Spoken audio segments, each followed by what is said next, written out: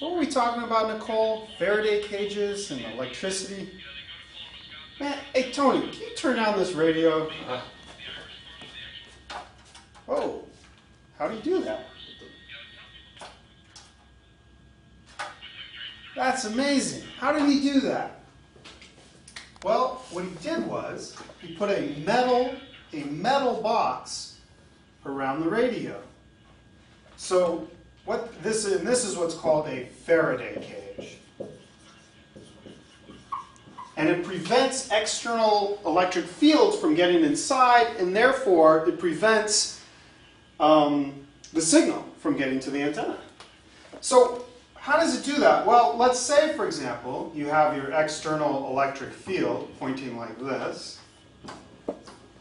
Well, literally, the charged particles in the metal move around.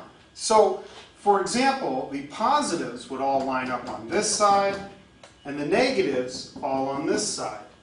And because you have now positives here and negatives there, you get an electric field that points this way.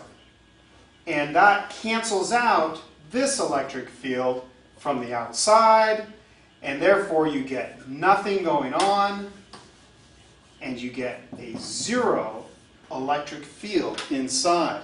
And if this electric field increases, well then more electrons will flow to this side, making this side more negative, this side more positive, and you get an increase on the Faraday cage, which then cancels out the increase on this electric field.